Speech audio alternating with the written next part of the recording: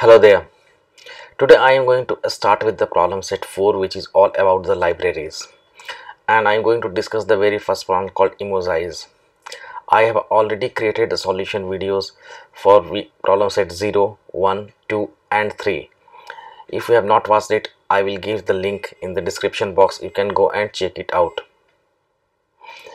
Okay, here it is the problem, and I am here into the Emojize directory. Let us first understand the problem statement. The problem states that we as a programmer we have to write a program that is going to accept the input from the user and convert that into an emoji, and the list of the emojis are given over here. No, not here. I think this is here. You see.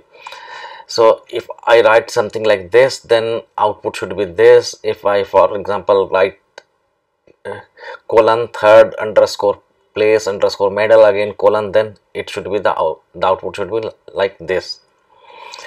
So this is it. Comparatively easy problem.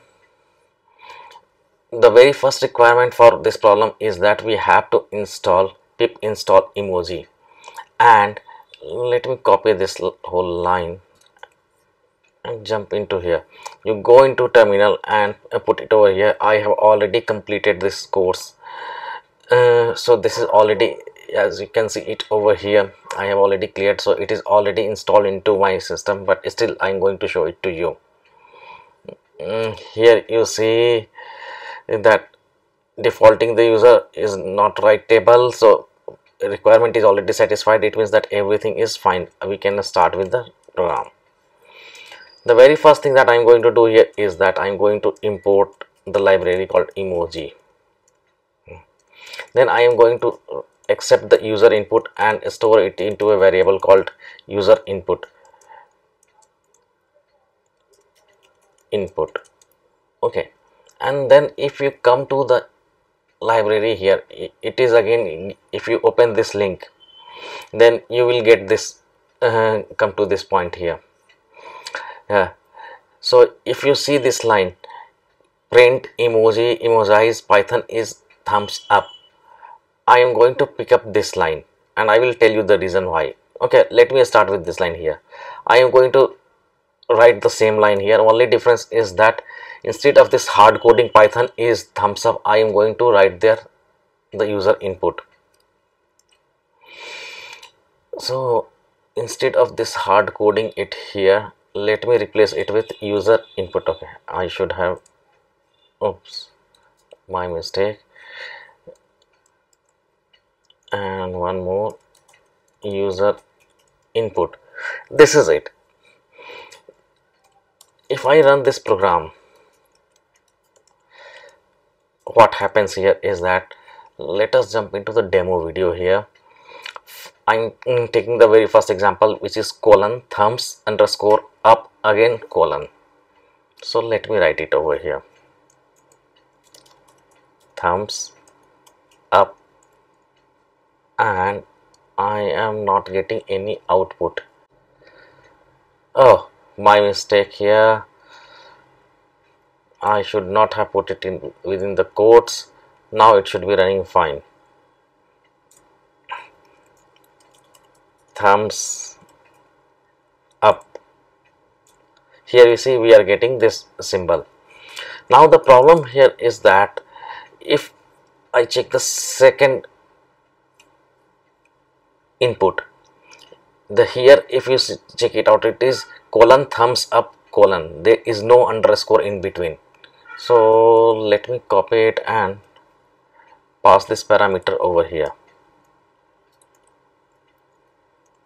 and I am getting thumbs up. So that is why I'm going to copy the second part of this here, language is equal to alias as well, and then we are going to have it properly here even for the second case. So comma, and then I am giving it here. Now let us check. First I am going to check the first one with the wrong spelling, thumbs up.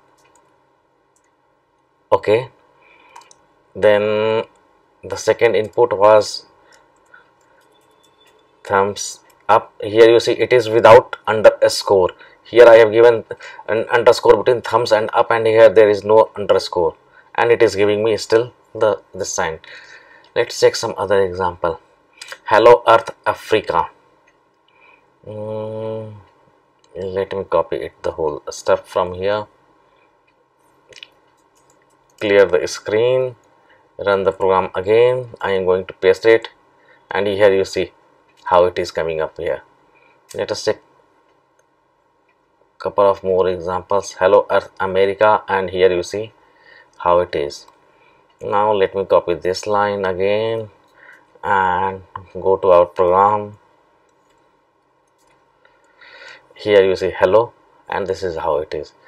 Let us check one or two examples from here.